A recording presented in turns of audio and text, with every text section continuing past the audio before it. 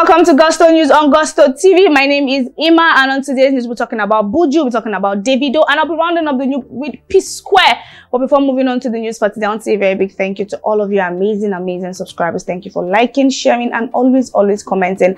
And if you're coming across this channel for the very first time, do not forget to subscribe and turn on the notification bell so as to know when we drop new content and new videos. Now moving on to the news for today, we have Buju. Yes, we know Buju is one guy that is very big and very good on collaborations. Like, he brings this flow and this rhythm to whatever song he jumps on, and he did such with Cold Outside with Timaya, and also I won't forget, you know, the cover he did for Peru. You know, that song, like, it was really amazing. And also he went ahead to do the same thing with Wizkid. You know, he collaborated with Wizkid on this song titled Mood, and yes, this song is doing amazingly well right now. And also this song has sold over 100,000 units in the US. Well, big congrats to Buju. Also, Buju has an EP which he dropped titled Sorry I'm Late, and this EP is doing amazingly well on all streaming platforms. Now, still on the Buju's news, he tweeted this morning saying, "It's no longer Buju, call me Benson,"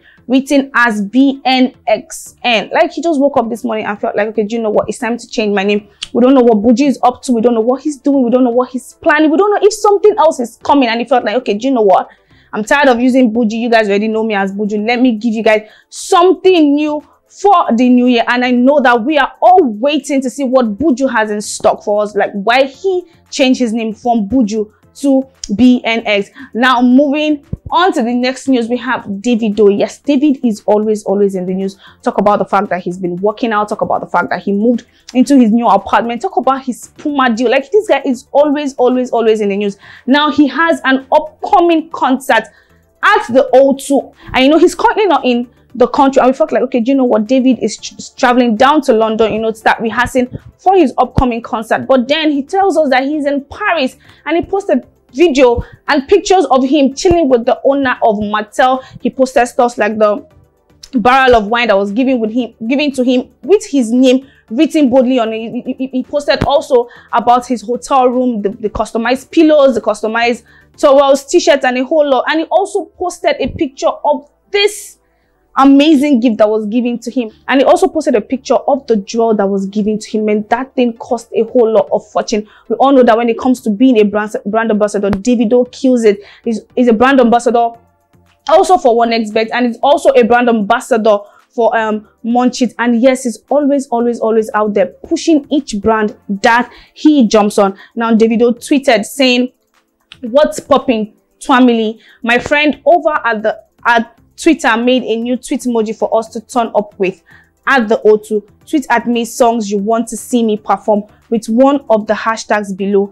I got a surprise for one person, and these are the hashtag WRBLO2, hashtag DAVIDO at the O2, hashtag DAVIDO O2, hashtag DAVIDO at the O2. So he's saying, if you love him and you want to see him perform a song at the O2, all you just need to do is use one of this hashtag, and he has a surprise for someone, for one of his fans, and you don't know, you might be that person. David will be surprising at the concert. Now, lastly, we have the P-Square news. Now, we all know the fact that these guys were separated for a very long time. They had this shift and they felt like it's fine. Everybody needs to stay on their own. And I know a whole lot of their fans came back to say, please, we need you guys to work together. You guys created magic. You guys create magic together.